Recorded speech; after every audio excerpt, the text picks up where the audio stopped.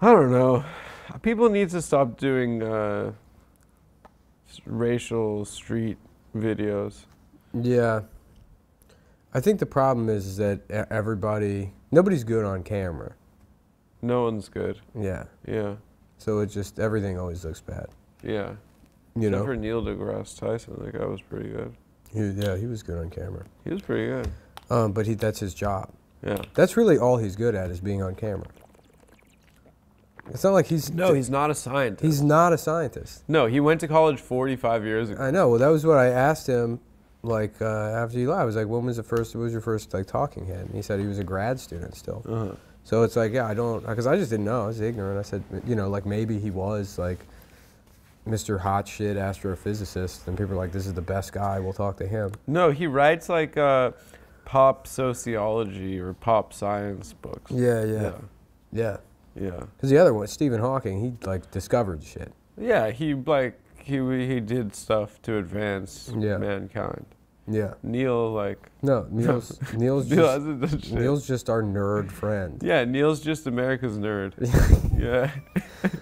Honestly, respect. Yeah, respect. He's kind of a con man. He's kind of like in the same, you know, like we go around to comedy clubs doing an act. He has an act. Mm-hmm. And guess what? His act makes people feel great. But it's weird because people it's like read something like a meme with like a quote that's not even the right words. It would be like if he was, and it makes them feel awesome. Like a talking head for sports. Like he's like a basketball. He's like Stephen A. Smith, and he has a like basic understanding of basketball, but hasn't watched a game in 25 years. The stuff that he was dropping in that interview were like babies know that. Yeah, right. Where he's like, it's your 36th birthday. That means 36. Did you know? Trips around the sun. A triangle has 3 sides. Yeah. Yeah, that's exactly. The angles are the same.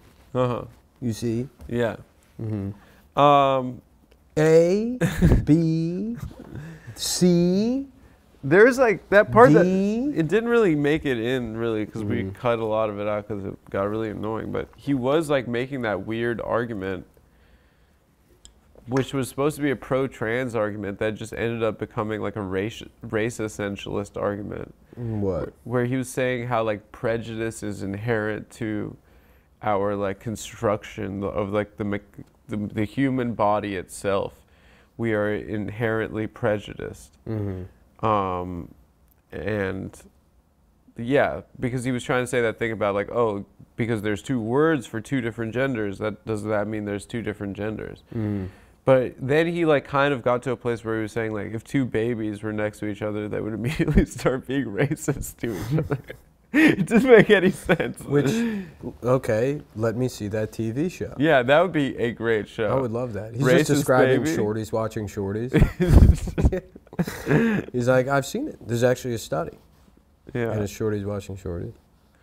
I mean, no shade to Neil. Polo. We really appreciate Neil for coming on. We love him. Yeah, no, I'd love to have him back on more just to say stuff. Just say stuff. Yeah, about, just say stuff, and then you go, what are you talking about?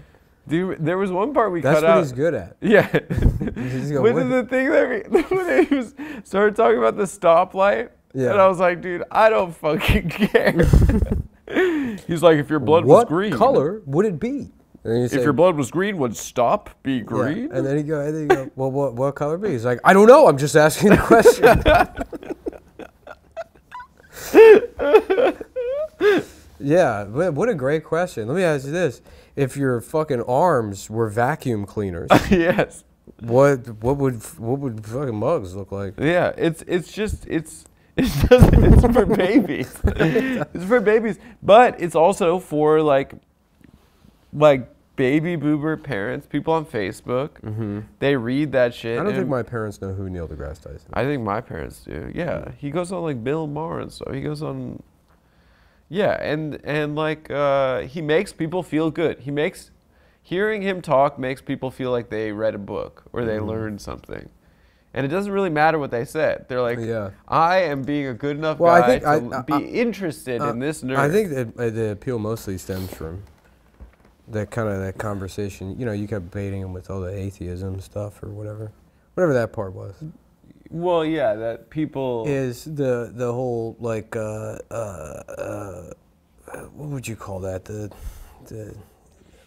whatever whatever that like perspective keeping thing that the I fucking love science people do. They're like, oh, you're this big and the world's this. Oh yeah, like right. if every grain of sand it allays were every planet in the universe. Yeah, like existential dread that derives from just narcissism, basically. Yeah.